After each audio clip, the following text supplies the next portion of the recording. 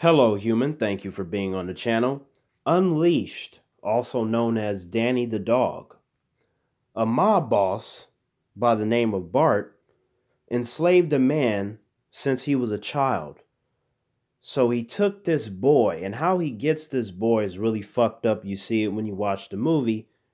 And then he trained him and turned him into like what they would call a human attack dog. Danny is just there to serve this mob boss's purposes.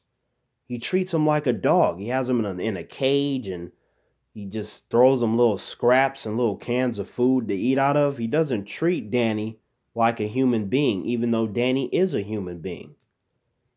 We see throughout the course of the film that Bart, or as he likes to call himself, Uncle Bart, to Danny, he tells him, look, some humans fuck me over. I'm going to need you to go in there and wreck their shit. And Danny wears this collar around his neck, just like a dog.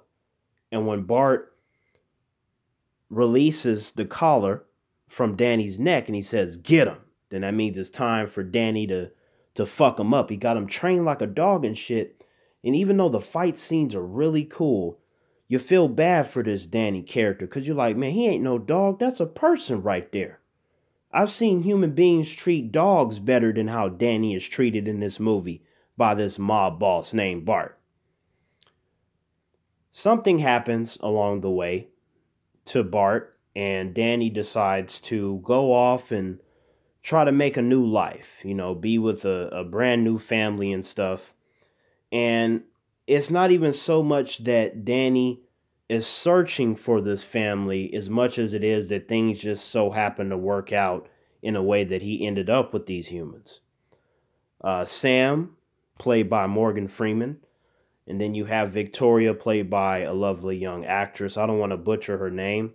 So you have Sam and Victoria. They look after Danny, and they take him in. They embrace him rather quickly, and they see that he's different, and he's scared and he's hesitant to speak to them. He doesn't really know if he can trust them, but it seems like Danny likes them and they like Danny. And that's the other part of this film.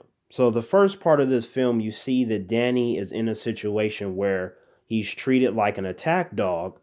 And then the other part of the film is about Danny trying to lead a normal life with Sam and Victoria.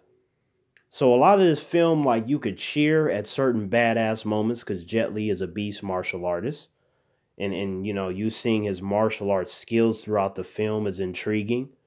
But then you also smile when he's with Sam and Victoria because this character has a chance to be happy, to where that was taken away from him before. A human being is not supposed to be like a dog or less than a dog in terms of how he's treated.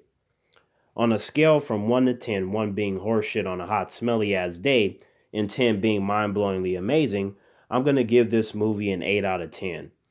I think that this movie is entertaining.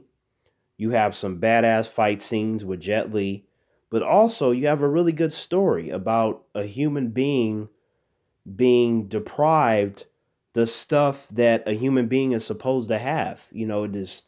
What about actual family? What about love and happiness and friends and sex and all these things going out in the world?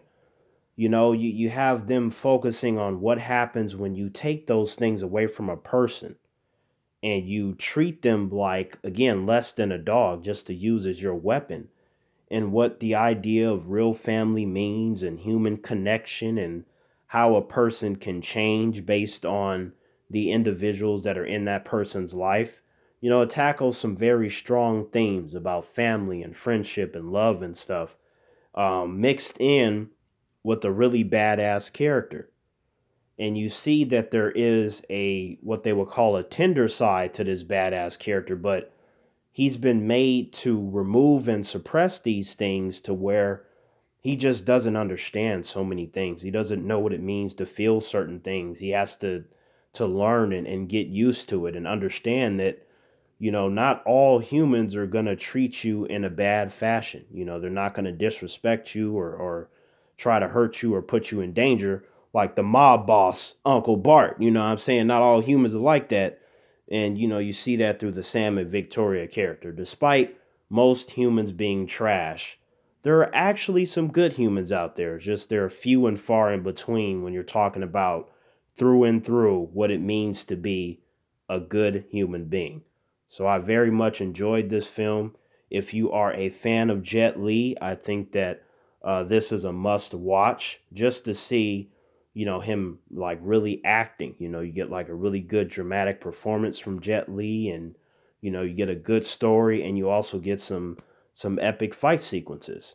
Thank you for being here, human. You be sure to like this video and share it with the humans you know. And then you punch the shit out of the subscribe button to join the Terrence family. Man, Bob Hoskins, who plays Bart, the mob boss, he played the hell out of this role. Because I wanted this character to die the whole movie. I'm like, you can't treat Jet Li like that. Somebody kill this motherfucker. And until next time, Terrence out.